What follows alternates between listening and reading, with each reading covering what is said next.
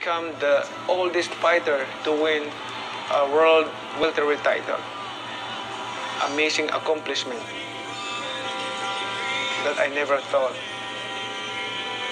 I would accomplish. But know that God is good all the time. That's why I gave all glory to God.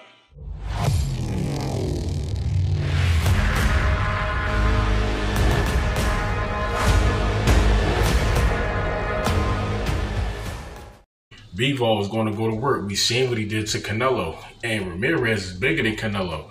Bivol can actually go to work on Zurdo Ramirez. He can go to work, and he could possibly, he could possibly hurt him. And I believe that is going to be one of the things that's going to be key and pivotal for Dmitry Bivol to be effective in this fight, is how well can he go to the body? Can he go to the body and be effective? If he can go to the body and be effective, and if he can hurt, especially if he can hurt Zurdo Ramirez early, if he can hurt him early, oh, it's going to be over. Because then that's going to make Zurdo Ramirez timid.